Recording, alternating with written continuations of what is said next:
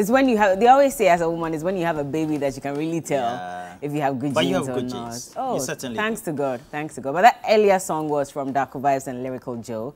They call this one Blessed. It's a new one, I'm told, and so it's just coming out. Yeah, that's a great one. Yesterday I was listening to, or watching Alan Tremontaine to be more specific. The GTP campaign. Yes. The Great Transformational Plan. Yes. The thing I love about politicians is they're good with the acronyms. So UNESCO, UN and all that. Then we had 1D, 1F. Yeah. But the thing I noticed about his speech was that it was still hinged on the success of the Akufo-Addo-led government. So it means that he can't extricate himself from the success of the government. Yeah, so because he kept talking about how 1D, 1F would be done this way, etc. So there'll be great buffers for warehouses and bringing more, better inclusion of the private sector, etc. But he took a dig at those who tend to talk too much. Well, says, not just them. Quite a number of, even the president caught some flack in his speech yesterday. Yeah, it says Ghana is now becoming a NATO country. NATO. No action, talk only. I thought that was quite interesting. Yeah. So we started this year with Yempenukwe Nation. And now, just a few days into the year, we're told that we're a NATO country. Yeah. Interesting one, I must say. And I think he took a dig at the president, sort of, by talking about, you know, the need to have, you know, a smaller government. And he was saying that we're going to try and do an overhaul of the government institution and try to merge some of the ministries so we can have a lean government. For me, the fact that he's been a part of this government up until this point, and coming out to say that for my government, if you should vote for me, I'm going to have a lean government. What kind of conversation was he having with the president and with other government officials? Did he even suggest that maybe at this point, Mr. President, especially when we're going through this, you need to cut down on your number of ministers, especially because at the moment we have 85 ministers. If we don't have money to take care of ourselves and citizens are paying for a lot of the mistakes that government has made, why do we still have those number of ministers? What role did he play in ensuring? Because clearly we saw that that failed. The president says, my ministers are outstanding. I'm not letting any of them go. I'm not reshuffling. So if you've been a part of this government, and this government unfortunately has performed woefully when it comes to the economy, now you come back and tell us that I think that when you vote for me, I'm going to make sure we have A, B, C, and D. It begs the question, can you really do something, and would you really do something? Or is this another talk shop? You know, so if he says we become talk only, no action, is he talking about himself as well? I think he needs to answer those questions, and not just him. And this is not a dig at him particularly, but government in totality. Because clearly you know what the problem is. If you tell us that's Achia Batimbuya, that means you know the problems exist. What did you do in the last 6 years to fix that problem? And the thing is that for the portfolio that he was managing, that's the trade ministry, it is a cabinet ministry. It is a cabinet position. So you're a minister, but you're part of cabinet. You're part of cabinet because it is a vital portfolio you're managing. And there's supposed to be an interconnection between the government of the day and the political party that was elected to form the government. And that is why we have the unofficial cabinet position of the general secretary of a party that is always in government.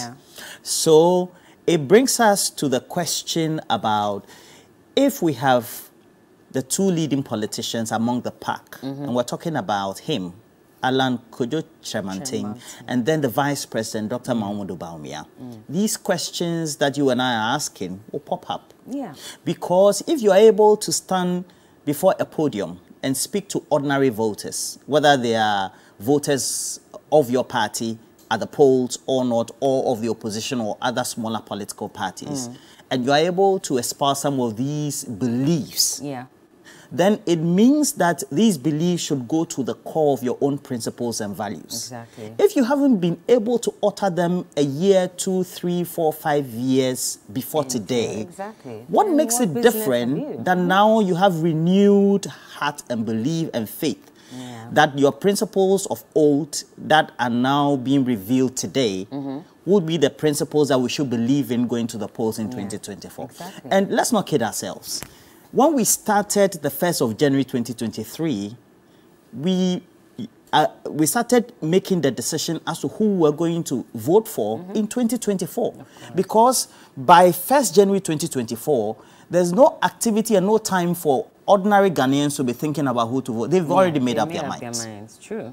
The only thing that we've noticed, at least from the year 2008, is that, well, we've seen that during the last half of the election year, a lot of things tend to change. And so either it's because there's increased monetization, the security, or some other activities are undertaken. And so that could lead to the assuasions or people making different decisions ordinarily from the time that it was beginning of the election year. But this year, the next 12 months is the decision-making point. So we'll ask these questions not only of Kojo Chairmantin, but also the Vice President. And, well, everybody else. I mean, I've seen a flyer of, is it Mr. Jogate? Yes. I've seen a flyer of him. I've seen, or we've heard in the grapevine that... And just yesterday, we also had, he resigned. You know, I remember I asked the question, and I linked it to former Prime Minister of the UK, Boris Johnson, where he had a number of his MPs and ministers resign in 24 hours. And that was because they did not agree with his style of leadership. And I was asking that same question not too long ago. I remember I asked on this platform that how come we have ministers, we have, ministers, because MPs can't resign necessarily, but why are any of our ministers not resigning to send a strong signal to the president and his team that, I'm sorry, this is not what you promised Ghanaians. I cannot be part of this government. Why are we seeing those number of resignations now? Because of their personal interest in becoming president.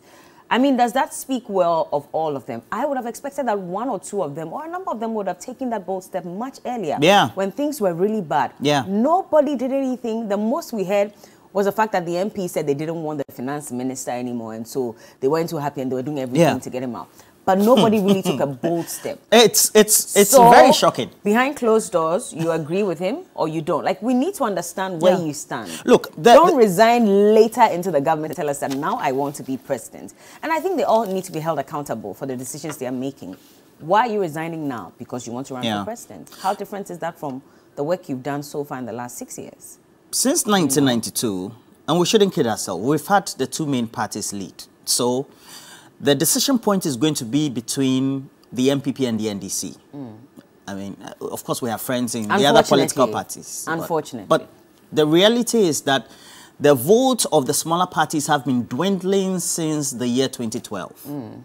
And the last one, we can't even talk about it. Do you understand? And there's increased monetization of our politics. There is. So it also means that because it is a winner-takes-all syndrome that has plagued our politics, each time we have a major transition from one political party to form government to the other, the state's resources get to be in the hands of that political party that's forming the government. And they use it judiciously and adequately for their own means. But the decision point is going to be between the candidate that the NDC presents and the candidate of choice of the MPP delegates. And those two candidates are going to be the ones that we need to make decisions on. Look, if it is John Mahama or any other person who is elected for the NDC, it is Baumia or Alan who is elected, it is going to be the mistakes of the past that is going to haunt them. Who committed less mistakes and contributed more? And we have to make those assessments. The good thing is that John Mahama, Dufour, or whoever have all been in government before, maybe with the exception of maybe Kojo Bonsu or something like, who just was a KMA boss. But if you take a look at it, we have the lead runners being Alan and then the vice president. So if you sat in cabinet, you were the head of government's economic management team.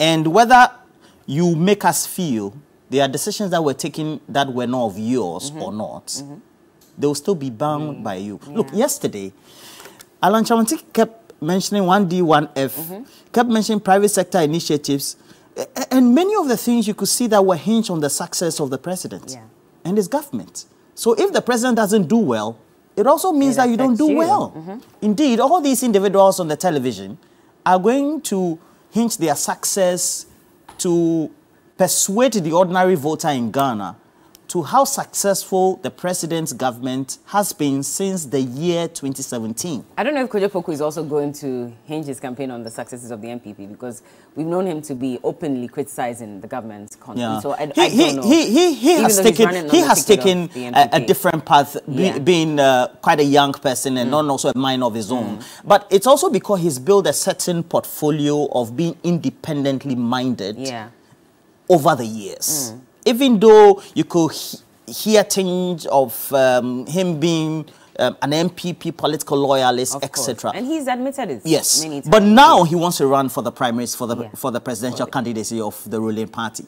But you see, he's one personality who has created a certain niche for himself.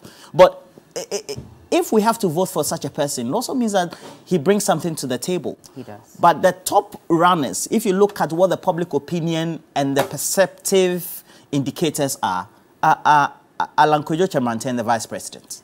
And maybe Kennedy Ejapon. Maybe. I'm just saying. Maybe. Okay.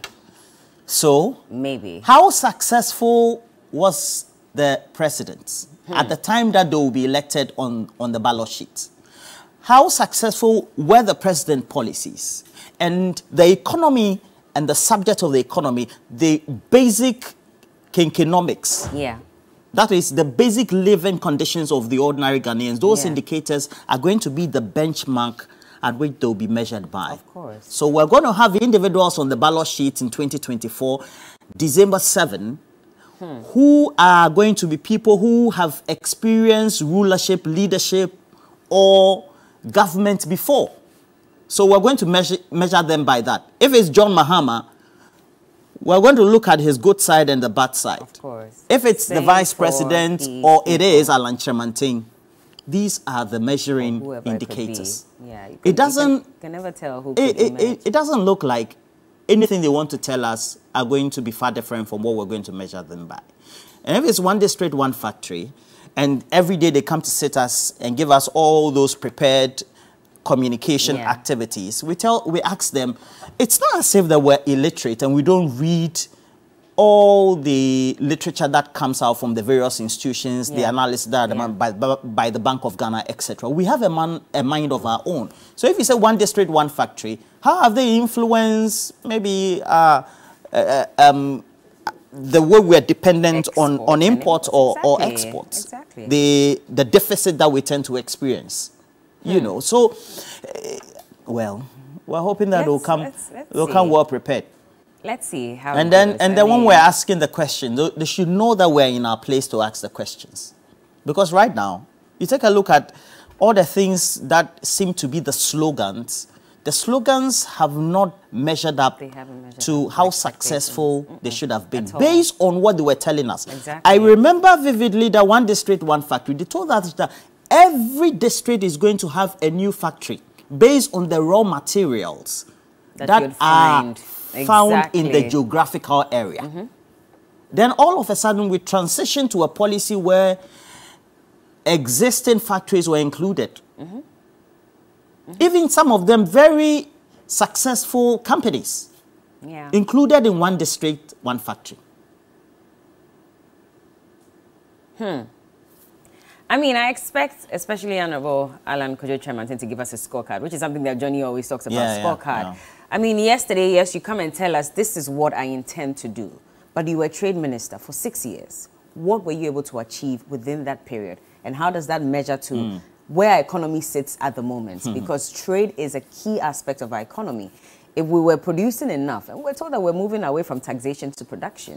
We'll certainly have if we're producing enough and in turn, you know, processing these products, how much of them have we exported? How much money has it brought into our economy? And how has that helped us? Because now we're told we're broke and citizens have to pay, literally, and sacrifice their hard-earned earnings, you know, for government. And so if that's the case, you need to give us your scorecard first before you tell us what your plans are. We've heard all this sloganeering before, even with the current MPP. Where did that lead us? Nowhere. Yeah. I mean, nowhere, literally. The good thing is that we have GTP, the Great Transformational Plan. I'm wondering if the, you know, fabric company is going to now start asking for reasons why he's named his company well, GTP. if they patented their brand. I think he was in GTP yesterday. I'm not sure there are going to be copyright issues, but you never know. You never know. You never know. I hope he was in GTP. He was in African Prince yesterday.